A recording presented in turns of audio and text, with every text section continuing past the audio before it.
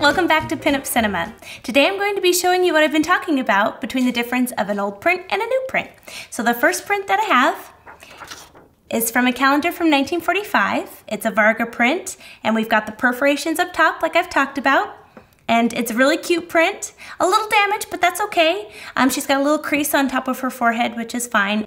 The thing that really frustrates me about old prints sometimes is that the ink colors get off. So the RGB, when they're trying to print the calendars really fast, gets off.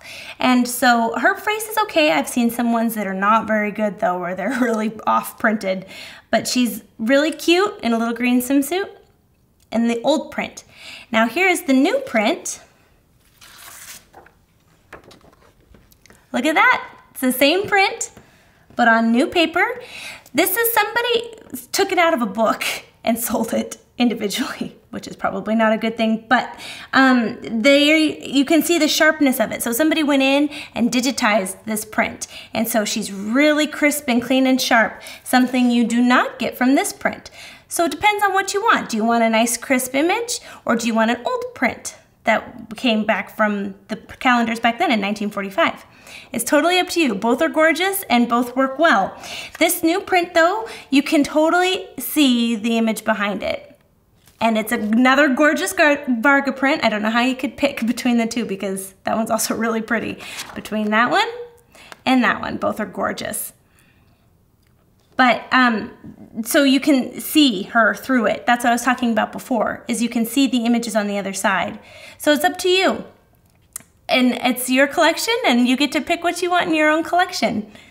I do like that they've added the lines for the boat, where in this one you can't really see the lines of the boat very well. It kind of looks just like she's floating in the air, but that's okay.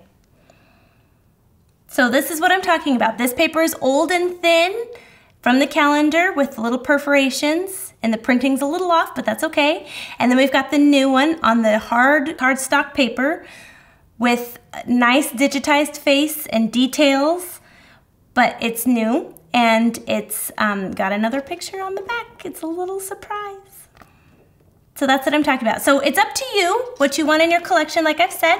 If you want the old prints or the new prints, both are awesome and both are fun to find. I found both of these by the same gentleman in the same antique mall, which is okay. He's got a lot of cool stuff, so I like to go into his booth.